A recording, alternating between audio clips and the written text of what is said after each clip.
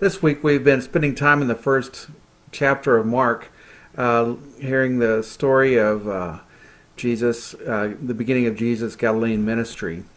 And I'm going to once again read part of that gospel where it talks about Jesus calling the first disciples. As Jesus passed along the Sea of Galilee, he saw Simon and his brother Andrew casting a net into the sea, for they were fishermen. And Jesus said to them, "Follow me, and I will make you fish for people." And immediately they left their nets and followed him. And as he went a little farther, he saw James, son of Zebedee, and his brother John, who were in their boat mending the nets. Immediately he called them, and they left their father Zebedee in the boat with the hired men and followed him. Here's the reading. Last night I happened to have the opportunity to be talking with a couple of our confirmation students, and we read this passage and asked a simple question: what does it mean that Jesus is calling them to fish for people? And one of the things that I shared is that in my own life, I was an engineer for 10 years and spent a lot of my life actually growing crystals and fabricating them into these special detectors that were part of this device, and it was a very successful project and product. And I know there was a time where I realized I could keep doing this kind of thing, working with these crystals and these little devices and kind of transforming and researching and developing the next generation. And the shift for me is that I felt there was something more important, something that would make a bigger difference. And so instead of kind of doing that work with little electronic devices and crystals, that what appealed to me or what called to me was really the work I was doing with young people in youth ministry, feeling like there was more of an opportunity to impact lives that way and make a difference.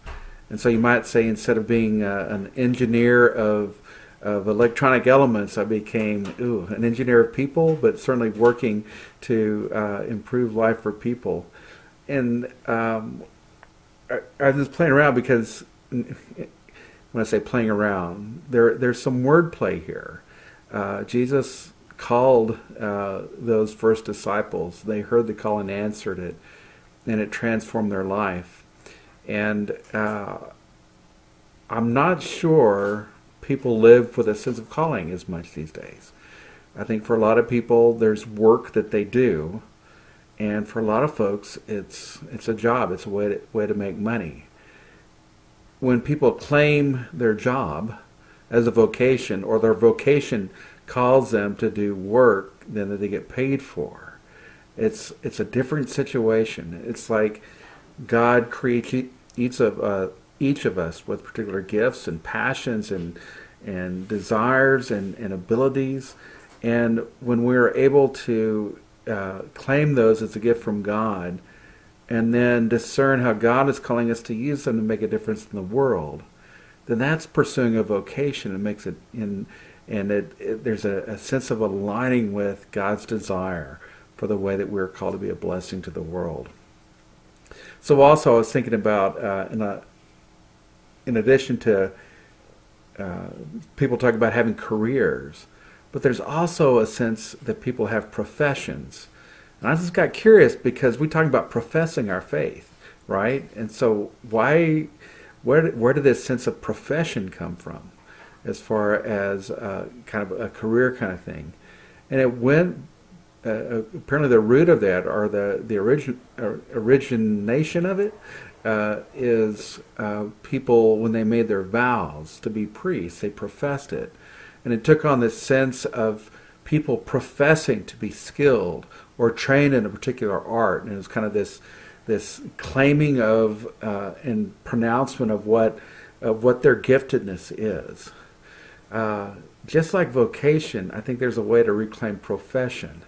That when we enter into a profession, especially with a sense that we're professing that God has gifted us for this, and we continue to work and discover our giftedness and hone it and use it to make a difference in the world, there's something bigger that happens.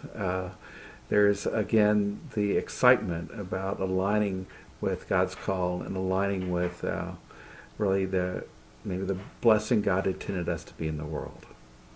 Let us pray. God, just like you called those first disciples, but even before that, the way you called Abraham and Moses and others, there is a way that you strive to draw people into the work that you are doing. Get us curious about the ways you're calling us. Also, give us the ability to recognize the ways that we've claimed your call. And may it give us a different perspective on how we live our lives and partner with you in what you're up to in the world. Call us, use us, claim us. Amen.